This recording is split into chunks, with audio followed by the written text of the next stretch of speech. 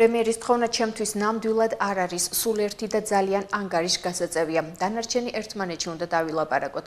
ამის შესახებ საპარლამენტო უმრავლესობის დეპუტატმა გედევან ფოფხაძემ ჟურნალისტებს საქართველოში დაბრუნებისას აეროპორტში განუცხადა. როგორც ფოფხაძემ აღნიშნა, საპარლამენტო უმრავლესობას ერთმანეთთან კომუნიკაცია ჟურნალისტების მეშვეობით არ სჭირდება. აქვე შეგახსენებთ, რომ მმართველი გუნდის ყოფილი წევრის საპარლამენტო უმრავლესობიდან წასვლის მიზეზი თანაგუნდელების მიერ საზოგადოებრივი მაუწყებლობის სამეურვეო საბჭოს წევრობის კანდიდატ ნინია კაკაბაძის მხარდაჭერა გახდა.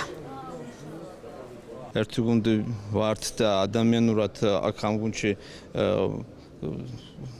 ამ გუნდზე წასვლაც არ ნიშნავს იმას, რომ ადამიანური ურთიერთობები დამთავრდება, რომელიც მართლა ძალიან მყარია და შესაბამისად ჩვენ შუამავლების სალაპარაკოდ არ გვჭირდება, დავილაპარაკებთ ყველა იმ საკითხს, რაც პრობლემურია ამოუწურავთ და მერე მივიღებთ ყველა ალბათ იმ გადაწყვეტილებას, რაც მისაღებია. ჩემთვის პრემიერის თხოვნა სულერთი ნამდვილად არ არის და ძალიან ანგარიშგასაწევია და დანარჩენი ახლა უნდა დავილაპარაკოთ ერთმანეთში. პარტიულ დისციპლინაზე შეიძლება დაიწყეს ქართულ ოცნებაში, თვლით რომ დისციპლინა დაარღვიეთ?